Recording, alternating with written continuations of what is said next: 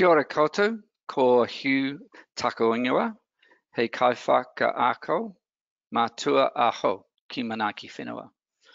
Ahi ahi Māori, everybody. Welcome to the last of our weedy webinar talks for this Biosecurity Bonanza.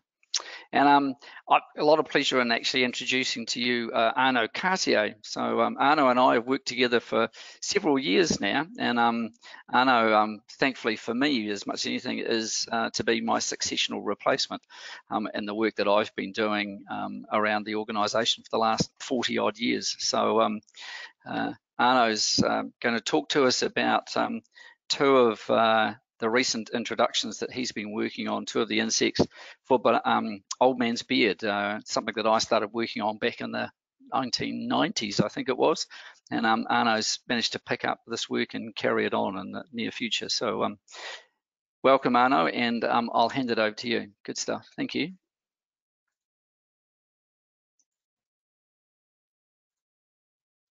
Perfect. Well, thank you very much, Hugh, for this very kind introduction.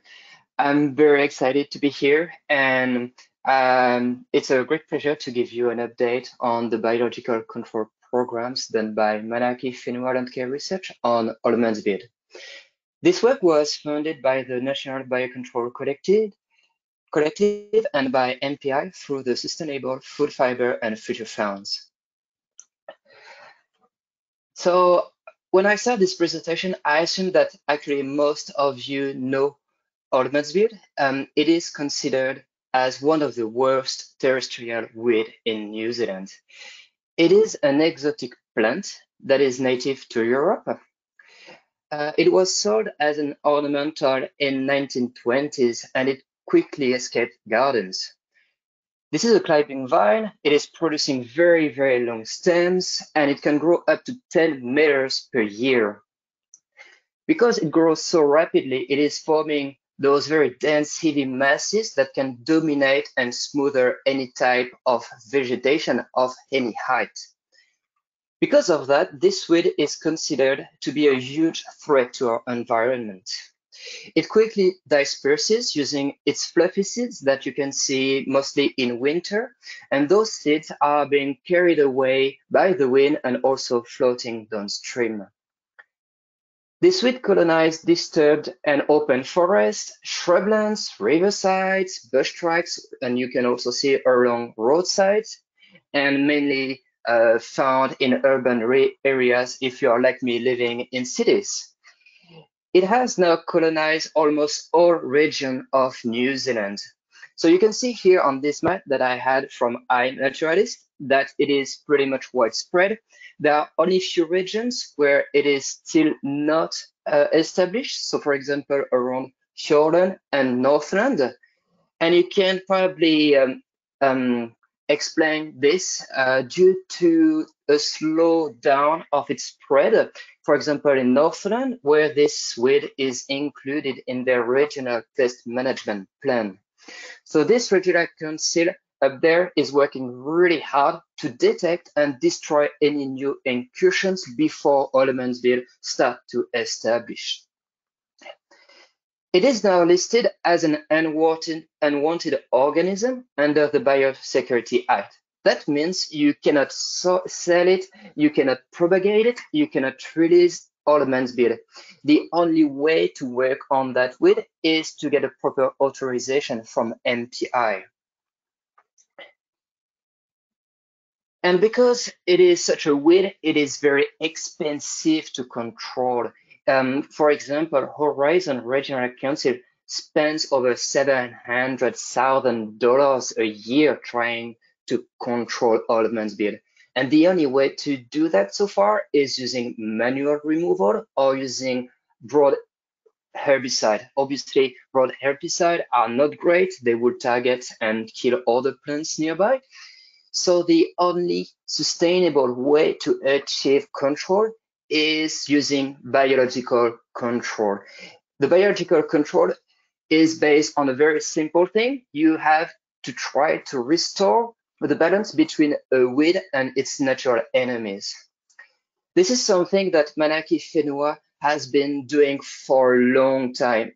Manaki Whenua is actually world leader in biological control program.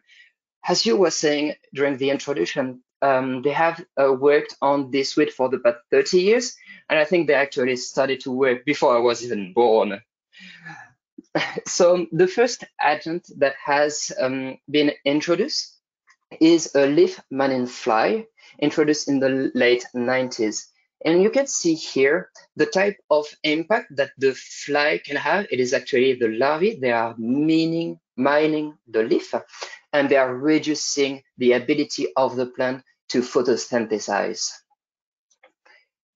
This agent established very quickly. It is now widespread and can be found all around New Zealand. Unfortunately, even though some outbreaks can be seen in the field, it is now kept under control by native parasitoids. A leaf fungus has also been introduced, but we believe it has died out and can't be found anymore. And there isn't much work that has been done until very recently to look for new pathogens. Along those years, a sawfly was also introduced. This insect may look like a fly. It has the name of a fly, but it is in fact more closely related to wasps, bees, and ants. It is part of the Hymenoptera order. The sawflies were introduced in very low numbers due to some difficulty to mass rear this insect in captivity. And this is mainly, and I think it is actually the likely reason why it remained unnoticed until very recent surveys done in 2015. The other reasons we could talk about may be due to some very low genetic pool causing a bottleneck effect. There was also another insect that we've been looking at introducing. It is a bark beetle. Unfortunately, we had to reject this species because it was found to be non-specific and was attacking our native Clematis. So for us, whenever an insect attacks our native plants, it is a no-go and we have to reject it. Much more recently, an areophid mite has recently been approved for release. The establishment of the sawfly gave us hope that this agent could be reintroduced again. And you can see here that Linley was really happy to find one larva in one of the sites near Nelson in 2015. And don't worry, you'll get your dose of very famous people during this presentation. Linley is just the first of those. So since the reintroduction of the sawfly believed to be feasible, well, that's what we decided to focus on. So we imported a new population from Serbia in 2018. Because we do think that the sawfly remain unnoticed due to this bottleneck effect, we had to focus really hard on our mastering effort. The other unusual downside of offering this species in captivity is its natural skewed sex ratio. In fact, it is showing a very biased male life. So usually we have much more males than females as adults, which makes things really hard to mass rear. So we spent an awful lot of time and effort to obtain and keep a more diverse genetic pool and a more balanced sex ratio that help us to end up with more females and ramp up the mass rearing.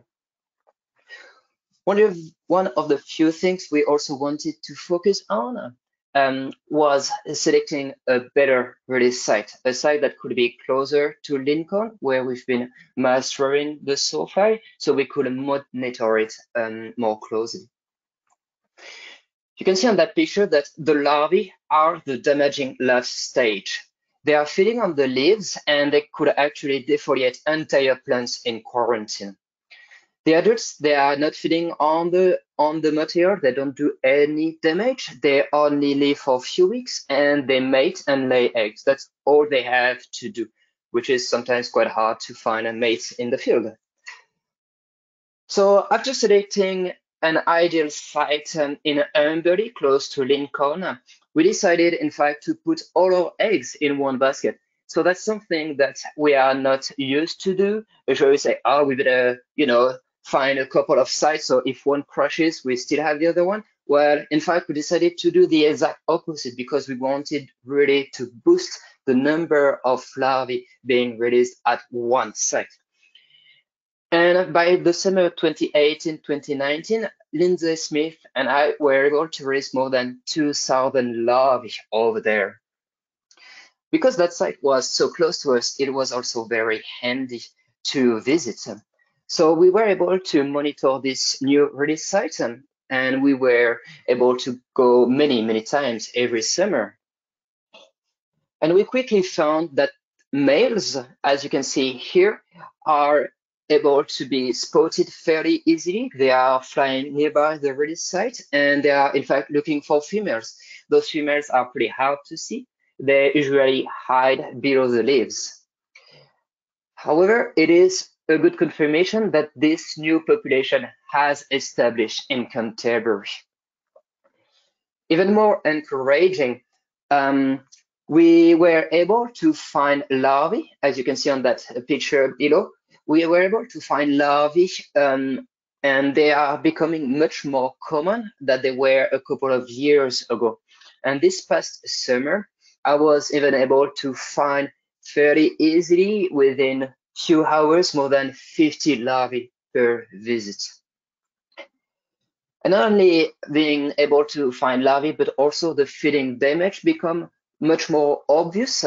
And you can see here that the larvae are feeding on the leaves, and you can see that pattern fairly common now in that area where we release the sawflies.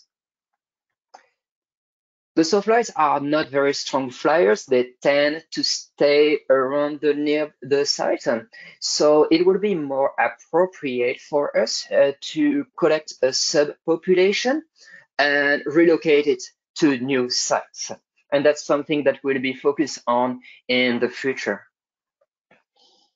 If you remember, just before, I was also talking about the areophid mites. The areophid mites are probably not very known, but they have a huge potential for use in biological control. They are part of a family of very, very tiny arthropods. They are measuring less than 200 microns. That's probably the main reason why they have been poorly studied so far. However, they are known to be highly specific. Usually, each species of areophid mites are frequently found to attack only one species of plant. And probably the best example we have here in New Zealand is the broom gold mite, which has been released in 2008 by Richard Hill and Hugh Gourley. This broom gold mite is probably fairly common now in the New Zealand environment. It is forming those big lumps that we call galls, and it has a huge impact now on the New Zealand environment. It really reducing the threat of broom in the field. The other advantage of these mites is their ability to grow through multiple generations a year, so we can really easily master this species. They are also expected to spread fairly easily by using the air currents. Because they are so small, they can actually float in the air, and this is a phenomenon that we call ballooning. So after the noticeable impact of the broom gold mite, we were obviously very interested to study a close related species believed to attack old man's beard. The work on this closely related species has started in 2011 when we first imported this species in containment. So 2011, that is to say that we started quite a long time ago, and it is also to reflect how long some of our biological control projects have been running for. Some of them have been even running for even much longer, 20 years or so. In fact, it became much more easier to carry the host testing in Serbia, where the mites are naturally found. This is their natural environment. So we decided to send some of our test plants, and native clematis to Serbia to make it easier for us to host test this species. Unlike the broom gold mites, this species of mite is not producing any golds, any big lumps. Instead, they are living inside the buds and they are sucking the sap and eating the embryonic leaves. This is resulting in producing very deformed and curled leaves, as you can see in the bottom picture. After showing that the mites were indeed very host specific and they were only able to attack the exotic Clematis vitalba, so the ornament sphere that we have here, and not targeting any native clematis. We applied to EPA, the Environmental Protection Authority, to release this mite, and it was granted in 2018. After a very labor-intensive process, we did manage to obtain the very first colony, viable colony in containment in 2019. You have to remember here that these mites are very, very, very small.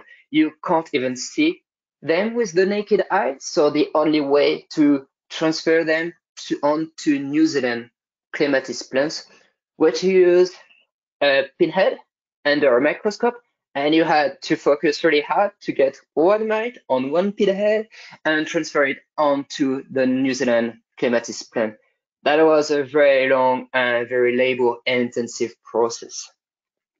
But we learned a lot since that, and we realized that the best way to release this mite was to send infested plants to be put it out in the field. It took us some years to crack that rearing process, and we were finally able to produce enough material ready to be released nationwide last winter. So we were ready, we had everything lined up, we had cracked the rearing process, and we decided to send our first release to Horizon Regional Council, to Craig Davis' team. Unfortunately, by the time we sent our plans to Craig, a sharp lockdown was announced. We were quite disappointed because we had all the media booked. We had also the iwis that were supposed to be part of that release. So we had to postpone it, no choice, obviously, and we had to wait until the alert level drops. Fortunately, weeks later, Craig Davey was able to do this release, and it followed by other release in both islands, where we were able to release in 14 different locations in both islands, including 2 sites in the Canterbury region. So when I was telling you that you'll have those are very famous people, we have Terry and Leon here from Environment Canterbury, who helped us with you to post out some of the infested plants we had booked for Econ. And since then, we were able to go back to some of the release sites, and it was in fact very exciting to find that the mite had established to all release sites in the Canterbury.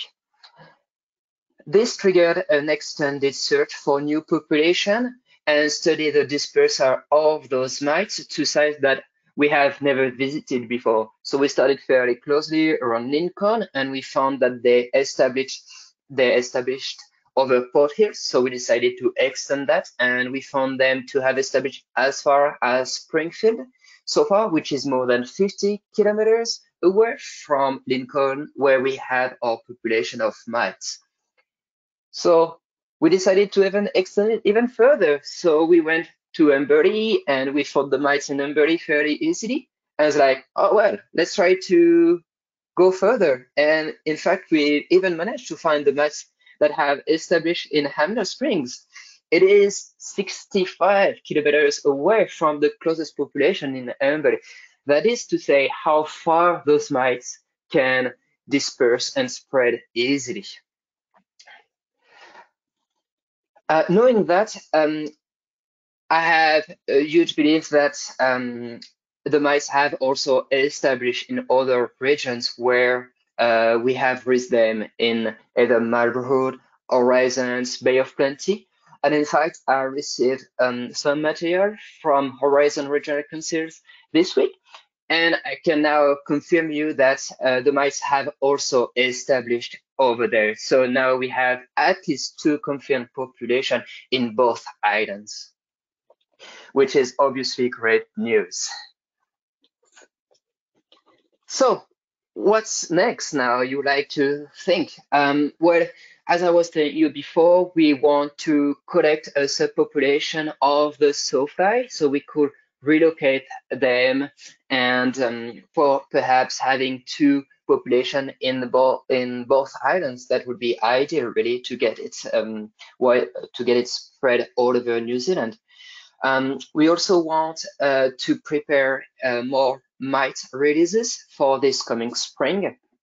And while it is still the early days for the recently established mite population, we'll be monitoring closely the impact they may start to cause in the field. And if it's still not enough, we are also subcontracting CABI in the UK to look for pathogens in Europe.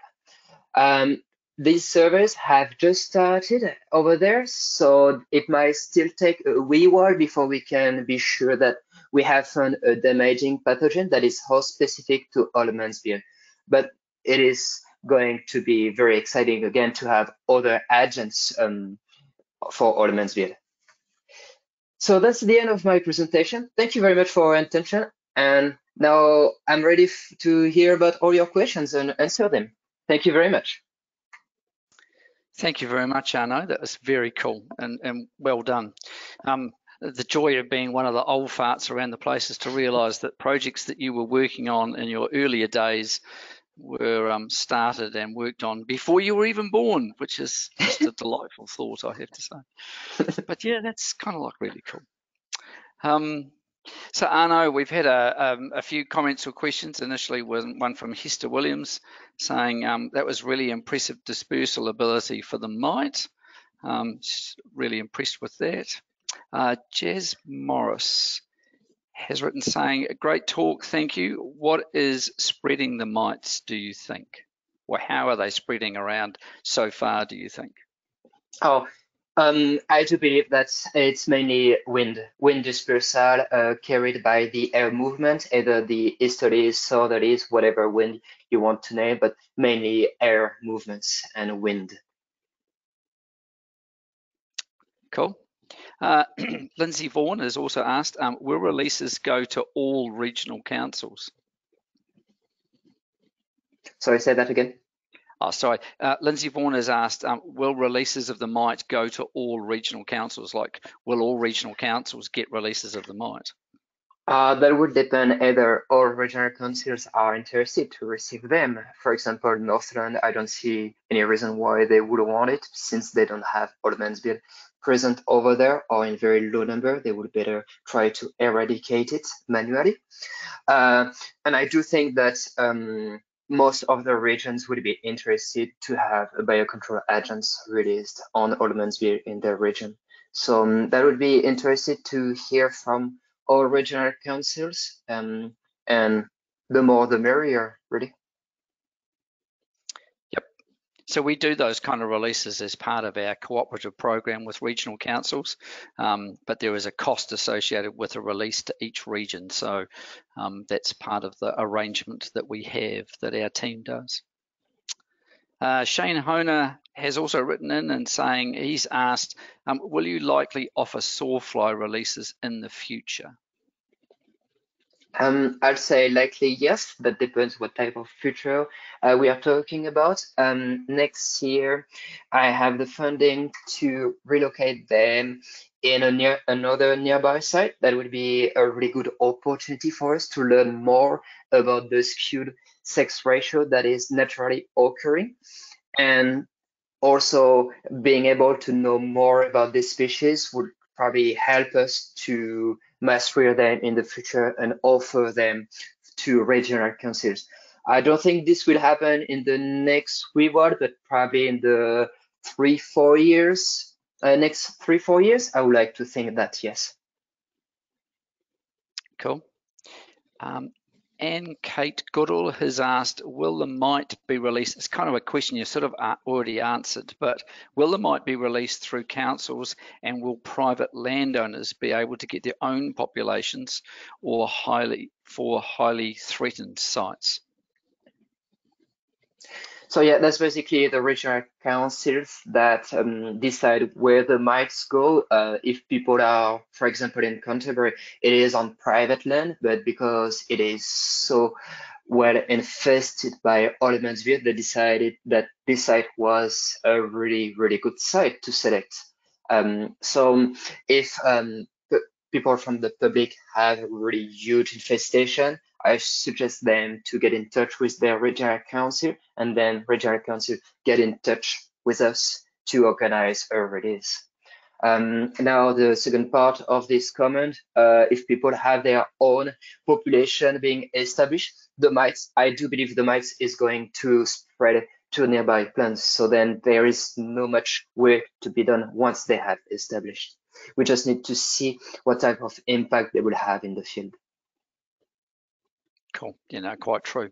It's certainly true that our team does not offer releases of our biocontrol agents to private individuals. We only work with DOC and other organisations and regional councils primarily. Lisa Stevenson has said, very exciting. Assuming the mites and sawfly get released and do their job, what happens then when old man's beard is gone? Will they adapt to eat other plants and become pests themselves? So that's a very common comment that we have, and that's why we are spending that many years to carry over the host testing. The host testing, it is here to ensure us that the insects we want to release are very host specific, and we usually do what we call exclusive host test. So when we put one insect on a native plant and we wait to see if it fits, and usually the insect completely die because it cannot fit at all on our native. If it does, just like the bark beetles, then we don't look at introducing this insect in the New Zealand environment.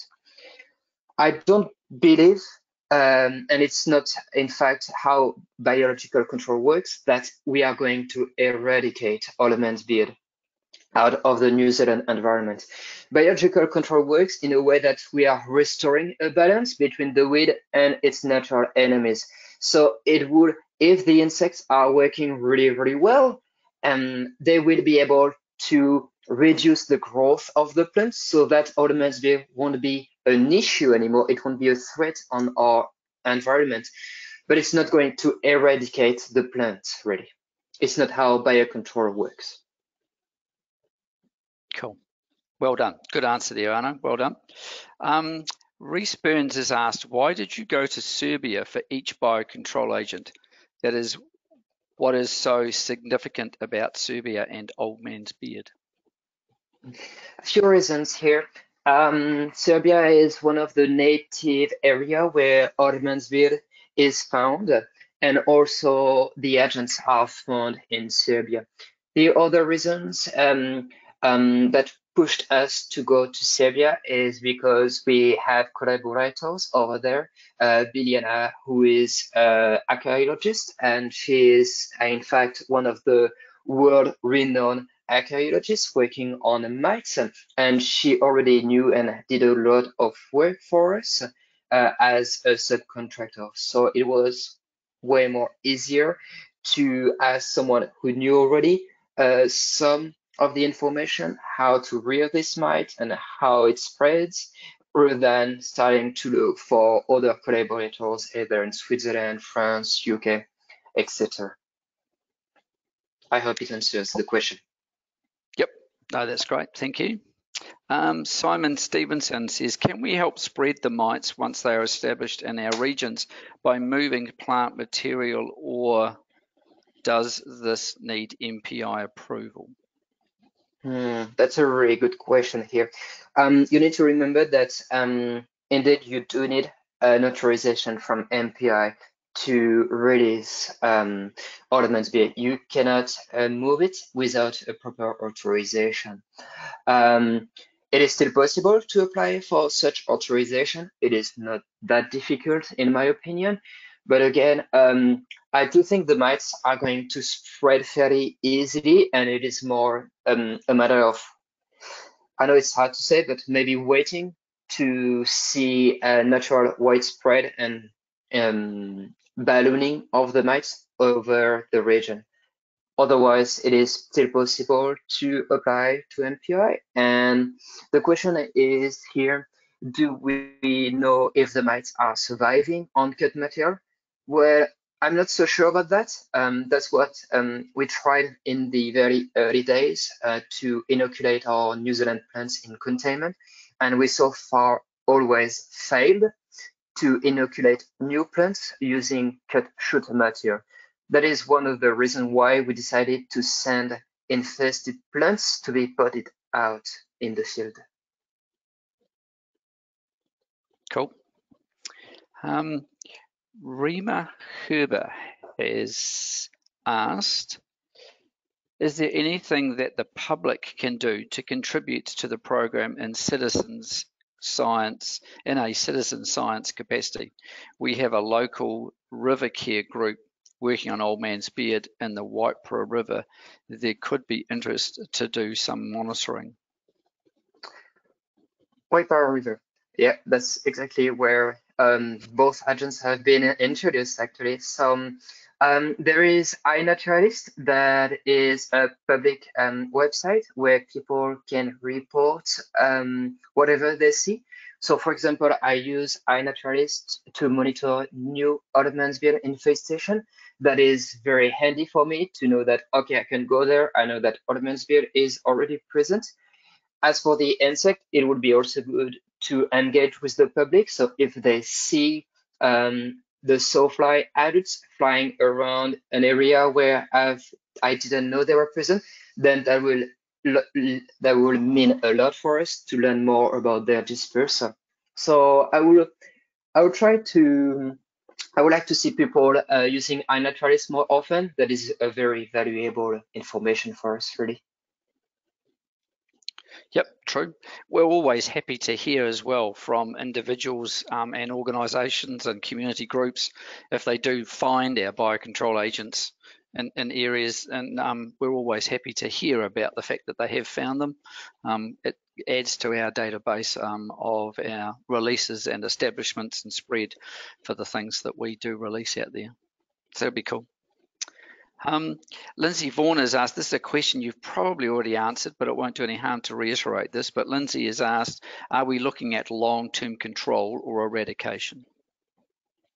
No, that's long-term control. We really look at biological control. So we are not looking at eradicating the plants. I think probably a really good example of biocontrol could be ragwort.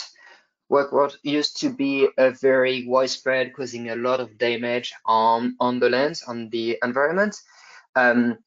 We introduced, and Hugh was part of that, we introduced agents that did manage to pretty much reduce by probably nearly 95% infestation of ragwort.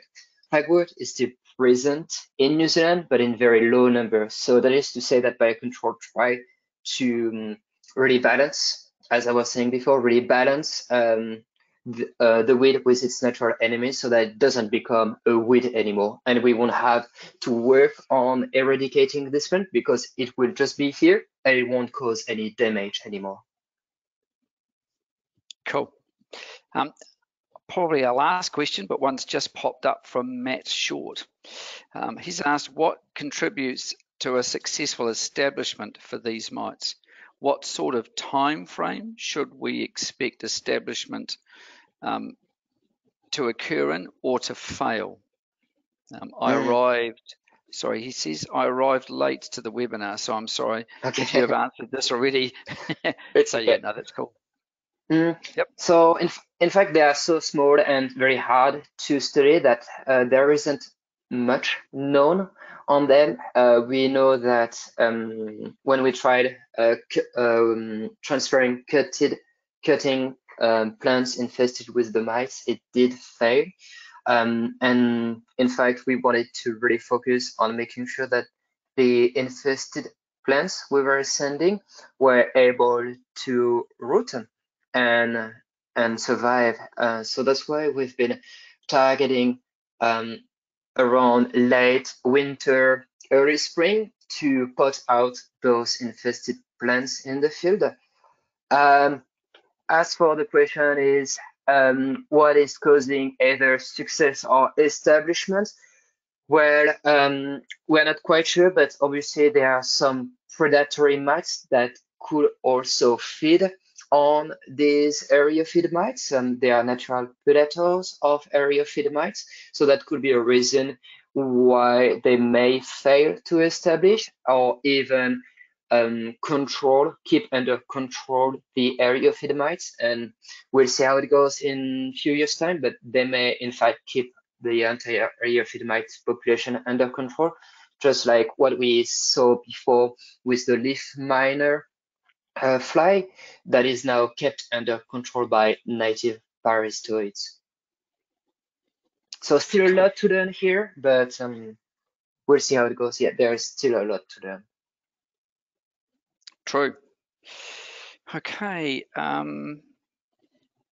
So Rima has asked again one last question. We've still got one after that actually from Lindsay, but one last question. Can we expect these agents to cause significant damage to large plant or large established plants or large established plant populations?